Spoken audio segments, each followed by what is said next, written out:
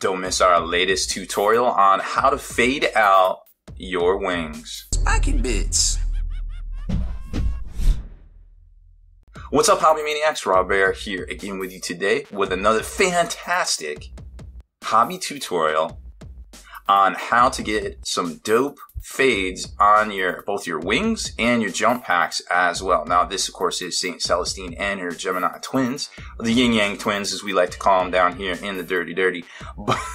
But this tutorial is going to give you two different ideas on how to feather out your wings with an airbrush, but also some alternate ideas on how to go back in and highlight all the edges. Personally, me, I kind of wish I had stayed with just a straight fade on these backpacks right here instead of edge highlighting them, but what's done is done, and we couldn't stop the signal. Once we started, it was not stopping, so we finished those off, and they're gonna have just a different look. But if I had to go back and do it again, I probably just would have left them, but some people prefer that. So it's kind of cool that we have the tutorial where you can do it both ways. Now granted, we didn't paint the Celestine on stream. We actually did that live on Twitch, twitch.tv/SpikyBitsTV. Check that out over there. Give us a follow because you get a free catnap that you can use for our fantastic giveaways that we do every stream, every Monday night at 8 p.m., Tuesday at 11 p.m., and Friday at 3:30 p.m. We are part of the Long War Network, the big reading network, where we stream with our other members, Kenny Boucher, Sophie's Gaming, and Keyline Prime. So check it out. This tutorial is pretty awesome. I really enjoyed using the gold from Army Painter, which we kind of talk about, what this tutorial really isn't on that. It's more on the fades and such, but you'll kind of see some of the stuff that I do inside the tutorial and a few of the different techniques I was using on the gold that I kind of point out in the middle of it as well.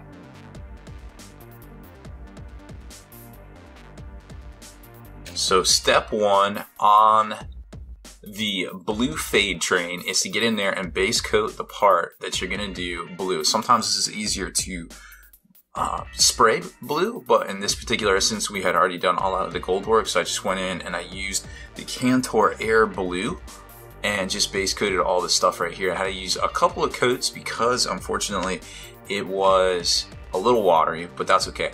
So we preserved all that gold work, which we're probably going to get a little bit of overspray on. It's okay, we'll go back and fade it. The Army Painter paints are great for this.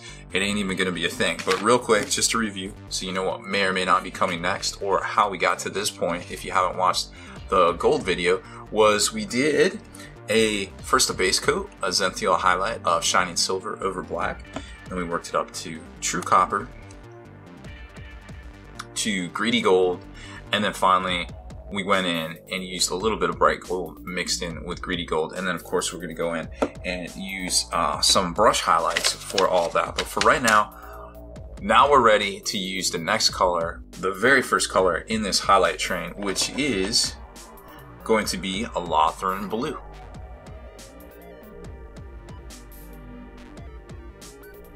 So we got our Lothern Blue in the pot right here, and then we're just going to very gently hit just the areas. We're going to aim about in the middle right here to try to make that, start that fade right off. Looks like we're good there. I should have gloves on. Couldn't find any. Sometimes you just got to go in and get it done. So there you can see very easily we aimed right at the middle. Now we are unfortunately going to get a little bit of overspray, like I said, on that gold area, but that's okay.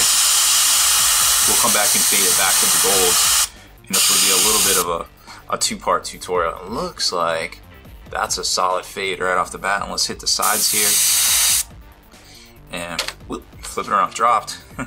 It's been dropped. Flip it around and get those other angles real quick. Again, aiming at the middle. Same here, aiming at the middle, taking it back. Nice and easy fades. Checking all of our angles before we switch to another color, because we only put a little bit in the pot, just enough to use, because this isn't that much detail, to be quite honest. And flip it back around. And this is how you become pretty good with the airbrush. It's all about the angles and giving the paint enough time to work its way. Remember, this stuff is very transparent, and it's super transparent in the pot as well. So you want to make sure you give everything just enough time to get in here, and I actually think we're going to have to go back with some Cantor blue across there. We might have got a little crazy with the fades, but that's okay. That's what happens sometimes. Now that that's all done, we went and grabbed some of our Cantor blue, that dark base color, and we're going to get in here. We're going to attempt to hit some of these back edges here, aiming almost at the metallic areas to get that crossfade going and kind of fix a little bit of the overspray that happened right there.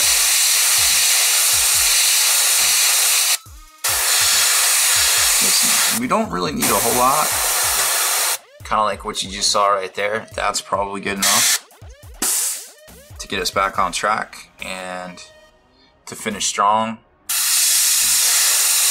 with some white at the very tips. By white I mean a gray of sorts. And there we go, it looks like it's fixed.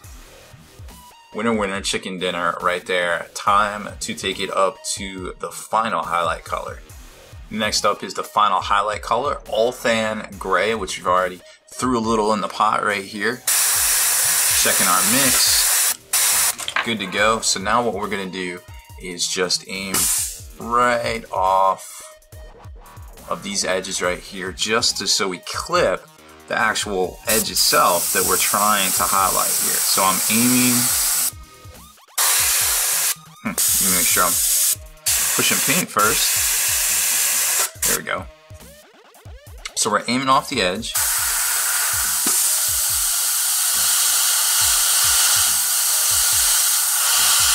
Very subtle, but we're getting it there.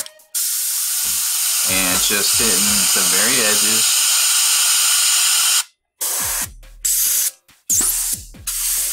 Airbrush is giving us a little bit of fit, but that happens from time to time, right? There we go. Okay, so back in, just hitting the very edges, and I'm gonna get up in here around the backpack mount.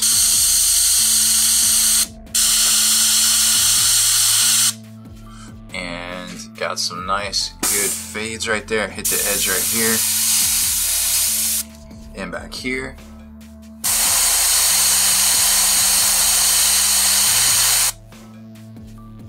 And we're gonna flip it over and do it all again. But this is gonna be a little bit different because we got all those insides, so that gives us an opportunity to kind of fade it a little bit more in those like kind of organ type things.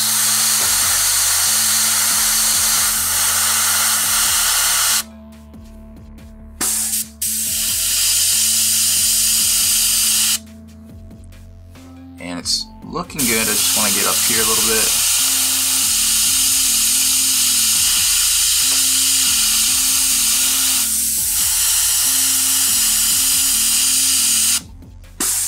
And there you go, you got the internal fades inside of the little hoses. I think, for the most part, it looks good. There's a couple that just need a little bit of work real quick. And we're gonna get our mix going again. Sometimes, you know, midstream you have to just kind of adjust your airbrush just right to get everything working. And today is no different. There we go. Sometimes you just have to play around with it. Try to get your flow going just right. So we're getting very temperamental today. So, alright, where are we gonna concentrate our efforts? So, actually I feel like it might be good. We'll go up here just a little bit.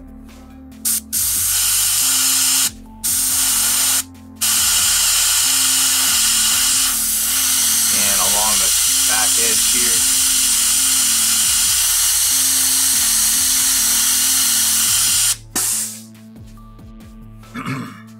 That is looking pretty fresh. Make sure we hit all our angles real quick.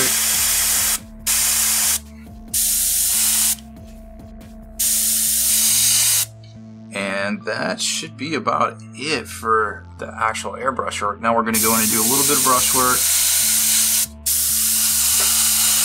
Give it a little bit of a semi-gloss. Now see on the back here, we're going to go in and hit it just a little bit more again.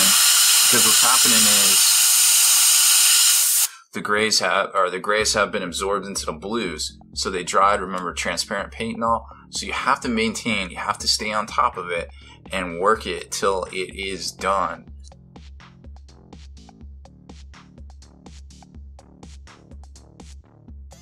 Now grab your airbrushed wings right there, and we're gonna give it a little bit of a glaze to kind of even out the highlights right there. So we're gonna grab our Gilliman glaze right here, grab a little palette to contain all that liquid on it. We actually don't need a whole lot, just maybe something like that, because we're gonna make a little bit of more of a glaze out of the glaze right there. And then we're gonna scoop up our mix of 50/50 Future Floor Wax and Pledge with water. So 50/50 Future Floor Wax or Pledge with Future, whatever you want to call it. And we're just gonna add a few drops there, making a bigger glaze out of it. And of course, we're using our trusty chisel tip brush right here. I'm just checking to see if this glaze is good enough, and pull it out on this. Might be a little too glazy. Oh, there we go. I can see it right there.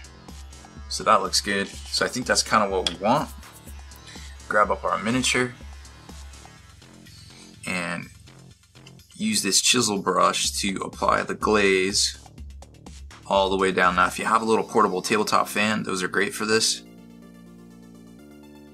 because you can turn it on and it happens to just keep air circulating around your whole project. Now I'm not exactly sure what I'm going to do with all this overspray right here. I may go back and fix it, but what you can do is just glaze that area too, and then what it kind of looks like is that maybe the glow of the wings is actually turned into some OSL right there with our little bit of overspray. If we glaze it down a little bit, I think we could make that work. Now I'm going to flip it over very carefully and hit the back here. Now when you're doing double-sided detail features like this, you want to be very careful that you didn't get any down the side like you saw there on the sides. You want to make sure that you have a nice even coat as well. So I'm going to pull all that down. Now I'm going to dab off my brush and get in here and look for any glip glops or anything that looks to be pooling a little too much. So there's a lot of liquid on here, so I'm not super happy with how it's pooling right there at the ends. So I'm just going to pull all this excess liquid, because I'm more worried about the fade not at the end but up towards the top with the other blue. So I'm just keeping those ends clean. And in here, it's not as pronounced because you've got these pipe fillets at the end. So I'm actually pretty happy with all that. So now if the fan was going, this actually would be pretty close to drying already. You know what I didn't do was get a little bit of this right here. So I'm just gonna hit this and dab it off a little bit. And I'm pretty happy with this right now. We're just gonna let it dry and come back in a few minutes and take a look at what we got. So here's your finished product here. You can see where we went in and got all the glip glops off. For the most part, it's dry, but there's a little bit of wet glaze still up in those pipe areas. So we're just gonna kind of let that do its thing for right now. Flip it over and you can see a little bit better. All the glaze, we kind of pulled it off at the end so it didn't dry and leave any residue. So I feel like the fade and glaze step is fully complete. Now we're gonna get out our paintbrush, our actual paintbrush, and do a little edge highlighting.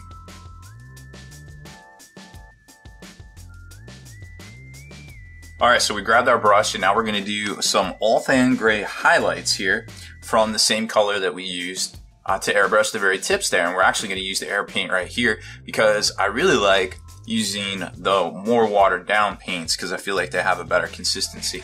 Now you might notice right here, I went back and I was tinkering with some metals while I was waiting for the glaze to dry to kind of get a better idea of how it would look. Now, something I wanted to show you, I really like these Army Painter metals because they are just very vibrant and very glowy. Now we're under a lot of lights right here. We're under the light halo, but let me cut those off real quick and just show you the ambient light.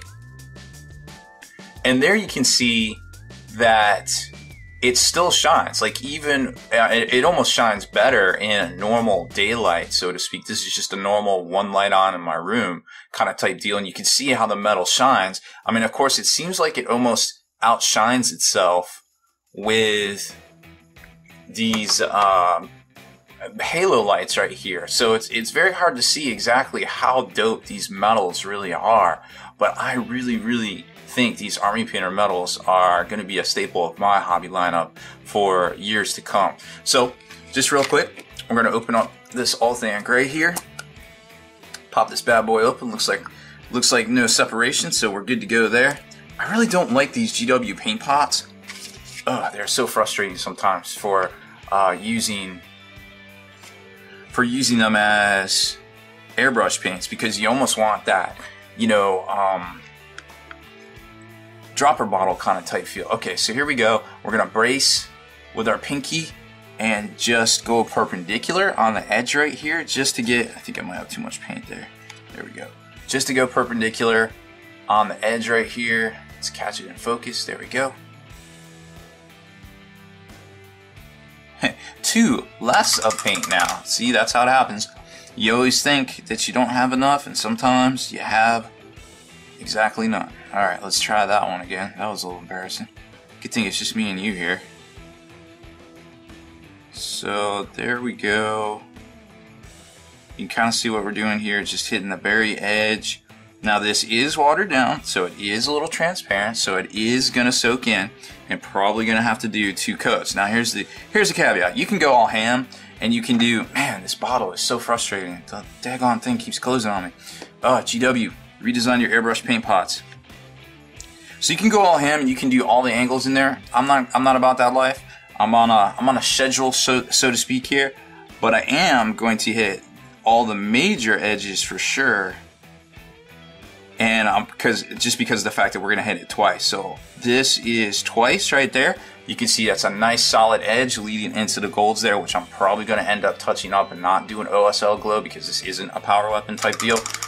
So let me knock that out and we'll be right back. So just to recap real quick, remember when I said you don't have to go all ham and get all those edges? Okay, so obviously I went ham and got all of the edges, but once I started doing it, I was like, man, it looks so good, I can't stop. So there it is.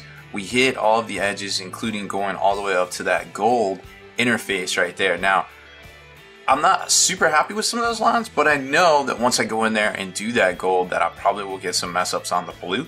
So I'll touch everything up later at some point when I'm going back and doing all the gold. So for now, I'm gonna hit this up with some lusterless spray coat and call this job done. Now, if you don't have any lusterless, it comes in a small can just like this. Now, this is semi-gloss, but it will say lusterless on it, so look for that at your local model store. So there you can see everything we've done to this point with the blue. Quick recap.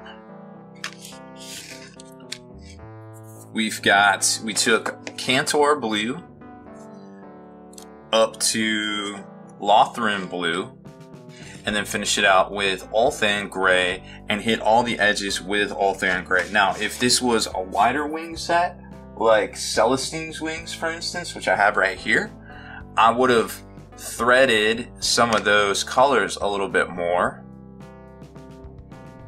like Cantor with Lothran, and then Lothran, and then Lothran with Ulthan, and then Ulthan, and then I come back with a little black and do right here. So the more surface area you have, the more you have to make those fades work. So you can kind of see what's going on right there and where we're at with all that. Now, when I go back and line all this, I'm not sure. I probably won't get it all in there, but I'm definitely going to get all the way around here and across the top for sure. So that's it for this one. Thanks for hanging in there with us. Hopefully we have all learned something today for sure about using those fantastic colors from Games Workshop that can really make just about anything pop when it comes to blues. Deleted scenes, bonus content, and all the interviews and post-game wrap-up videos can be located in the Hall of Veterans on thelongwar.net. Visit thelongwar.net today and try a week completely free with no strings attached. That's not all. Thelongwar.net is also your hobby resource for exclusive early access with an ad-free experience to all your favorite videos. Members of the Hall of Veterans gain early exclusive access to multiple hobby videos.